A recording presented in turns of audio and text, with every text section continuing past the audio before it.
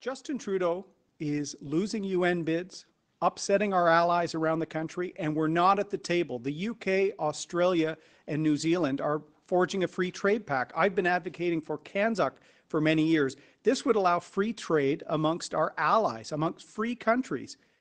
We're also AWOL right now. The UK, Australia, and New Zealand, three of our closest allies, are talking about a free trade agreement. I've been talking about a CANZUK proposal with those countries to do more security partnership, exchanges with our military. I served alongside Kiwis, Australians, Brits. We need to do more with our closest allies. That is happening right now, and Justin Trudeau is AWOL, just coming off his failed UN bid.